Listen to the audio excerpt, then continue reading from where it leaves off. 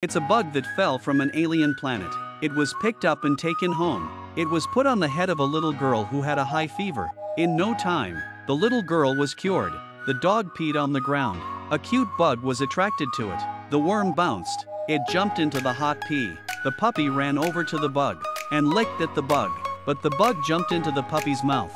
The puppy ran up to David. He spits a smoke ring at the puppy. The bug jumped right into David's mouth.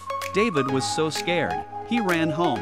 The family saw David on the floor. A huge bug crawled out of his mouth. When the bug moved on the ground, it changed color.